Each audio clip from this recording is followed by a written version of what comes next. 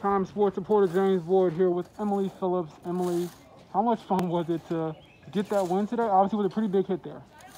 It was really fun. I don't even know how to describe it. It was awesome.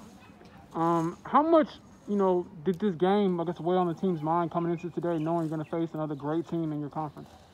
We just knew what we had to do, and we came prepared. We prepared a lot at practice, and we left it all out there. And the last question is, how much confidence does your team give you as a sophomore to come in and contribute?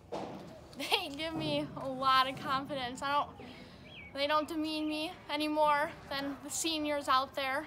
They just push me to be my best, and I go up there and do my thing, I guess. All right, again, I'm James Boyd here with Emily Phillips, who helped Crown Point pull out a 5-0 victory over Lake Central today.